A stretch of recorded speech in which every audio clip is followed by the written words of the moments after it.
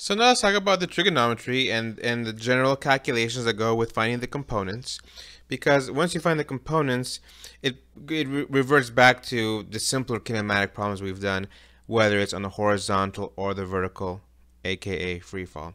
So let's say that we know that the initial velocity of an object that's being launched is 5 meters per second, right? It's being launched at an angle, and so the v naught is 5 meters per second. And let's say that it's launched at an angle of 30 degrees. Well, how do we find the components, right? Because we know that v naught is something that we need in calculations, but that's dependent on if we're on the x-axis or the y-axis. Right now we're on neither, all right? So over here, for example, we have a v naught y-axis, and then here would be our v naught x on the x-axis. Again, using the geometric properties of vectors, I could just slide this v naught y over here, if it helps. And now we have our right triangle. So let's go ahead and set up a few things. Let's set up sine of theta, for example. And actually, let's not even call it theta because we know it's 30 degrees. So the opposite side is v naught y. The hypotenuse is 5 meters per second. If we were to multiply both sides by 5 meters per second, they cancel out, and we get the value for v naught y. So we know that v naught y is 5 meters per second times sine of 30, which ends up coming out to be a nice and exact answer of 2.5 meters per second. So this is the vertical component of the velocity vector for the initial velocity. If we were to set up cosine of 30,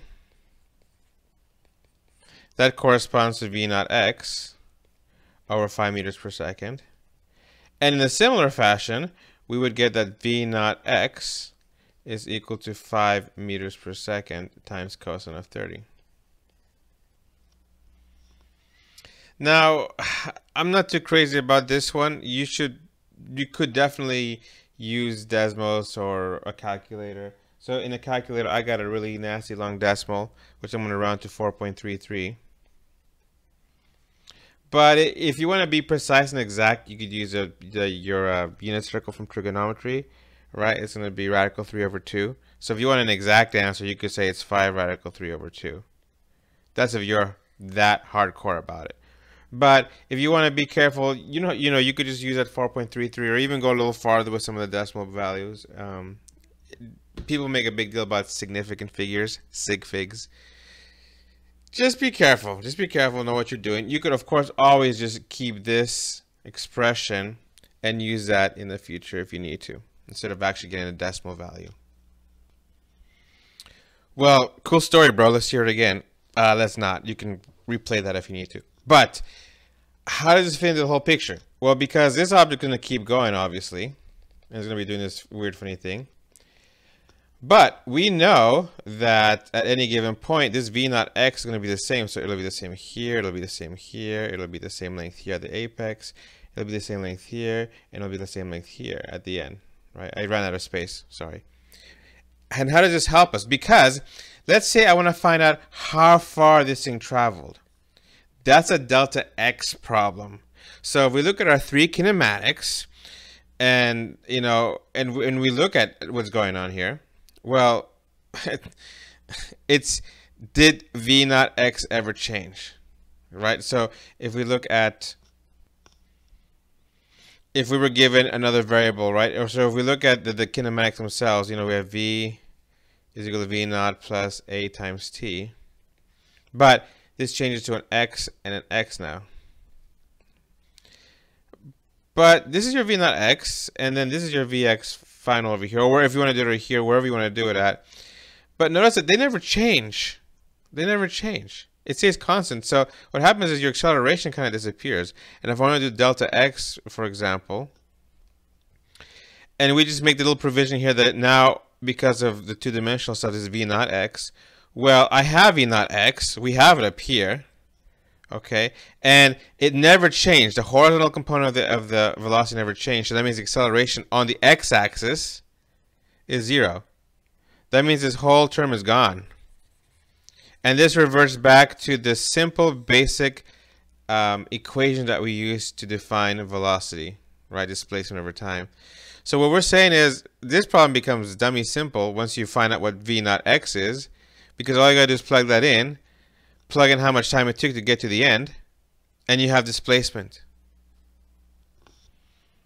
What about using v naught y? Well, remember, as we go further up, this v naught y becomes, well, this v naught, I should say, becomes, it's not v naught, I'm sorry, it's vy. So this is v naught y, and then this is a vy, and then this is a vy, and then this is a vy, and then this is a vy, and then this is a vy. It's a parabola, just it's going in opposite directions. The velocity vectors for the component of the vertical component. But you notice that this is getting smaller and smaller and smaller. So this becomes a bit tricky because the acceleration is happening. And we would use, for example, the free fall kinematics. So let's say we want to go from this point right here to this point right here. Well, this is convenient for us because we know Vy at this point is equal to 0 at the max point. Here we were given a V naught y of 2.5, right? That's we found out the hard way. So we could set up, for example, V squared is V naught squared plus 2 times G times delta y. And look what happens, right? We have to make sure this is a Vy right here and a V naught y. But I know that Vy, if I want to go to the apex, I know that's 0. So that becomes 0. What's V naught y? Well, we found that out over here, right? What's gravity? In this case, because up is positive and gravity is going against it, gravity would be negative 9.8. So then I'm plugging in negative 9.8. And then that would allow me to solve for delta y and get the maximum height that it got to when it reached the apex. So this is why we're doing, we spent time last time talking about the horizontal components in great detail. The horizontal kinematics in great detail and the vertical free fall kinematics in great detail separately. And now we're going to put them together. And we don't put them together into the same equation. What we do is we take what we're given originally, we find the components, and then we go ahead and piecemeal it to the equations where they belong to. But it's more on us because we have to understand the concepts really clearly and be able to set things up appropriately to get the values that we need.